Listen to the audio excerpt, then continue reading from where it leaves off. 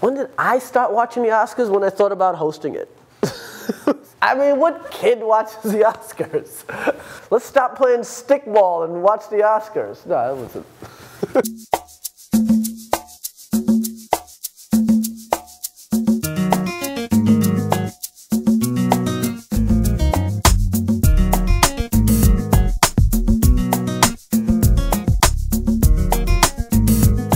I remember I just told my agent, I was like, hey, I want to present, because that's like, what's easier and better than presenting? You come in, you do something really funny, you get out of there. You can do a pretty decent monologue and be funny 2 or 3 other times throughout the show. You'll be fine.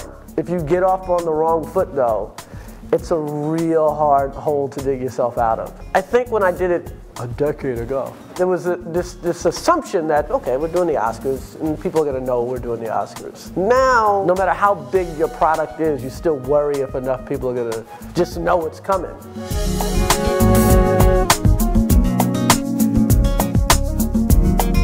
We haven't really got into that yet. You'd probably say something more risque at 10:30 than you will at 8:30. Honestly, right now I'm just concentrating on the movies. You know, what's the subjects that are big in Hollywood? And I can keep the chains moving. I can do the technical parts of the job too. Just keeping a show moving and understanding the pace of a show, and you know. I think it's on record, I have the shortest Oscars. It's at like 3:12 or something.